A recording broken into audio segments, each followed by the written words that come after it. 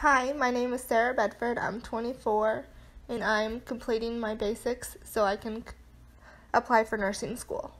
I decided to do my project on Rebecca Felton. She was born in June 10th in 1835 on her family's plantation in DeKalb County. She grew up on, her family was plantation planters.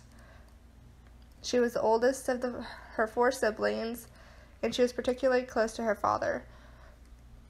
When she was older, she was sent to Madison to attend the female college there so she could get an education, which was rare for females those days.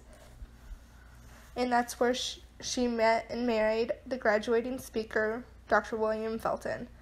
He was a man of many hats. He was a medical doctor, a minister, a planner, a politician. He even at one point became a surgeon during the Civil War. Rebecca was used to the life of a plantation mistress. She fell into the role because that's what her family did and her grandmother and, so on and so forth. And she expected her daughters to take on the role as well. That's just how she thought of females, like that's what they were supposed to do. And she understood that the man was supposed to work hard and take care of the family. However, later in life, she learned that men overshadowed the women, but the man could not succeed without them. If the women didn't tend to everything else behind the scenes, then the man would be nothing. She even wrote, "The wife and mother were like plants in the deep forest. Their softness, independence were derived from the shade. A woman's home was the center as well as the circumference of her efforts for the civilization of humanity." Rebecca Felton and her husband had a plantation, and that's what they did. They had their own plantation, and then later in the war, it had got destroyed, and so he went back to work as a planner, and then they saved up enough money, and they opened up a school together. And then from there, they went and owned a newspaper where Rebecca Felton wrote most of the articles. She was also one of her husband's, main campaign runners. She was an advocate for the prison reform, school modernization, women's suffrage rights. She was a huge promoter of the equal rights, equal pay.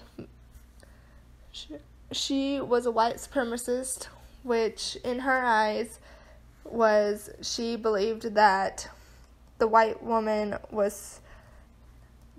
had to look out for themselves. They couldn't be worried about what coloreds were getting treated like. She believed that they had their own problems, which they did. It just wasn't what she said it was. Her and her husband owned many slaves, and she spoke in favor of lynching. If your slave tried to run away, it was okay to hang them from a tree. However, I chose her because she was a huge step for women's rights. She was the first woman senator, even though she was only it for a day, and it was kind of like, here you go. Basically, Thomas Hardwick at the time, or was a governor at the time, didn't want to give an opportunity to another opponent, and after Watson's death, they would have had an upper hand. So to appease the newly franchised women's voters at the time, because this was a time when women's rights was just becoming a thing, he appointed 87-year-old Rebecca Felton, who was also made her the oldest freshman senator at the time. That was just a huge achievement in women's eyes. It set the groundwork for many things to come.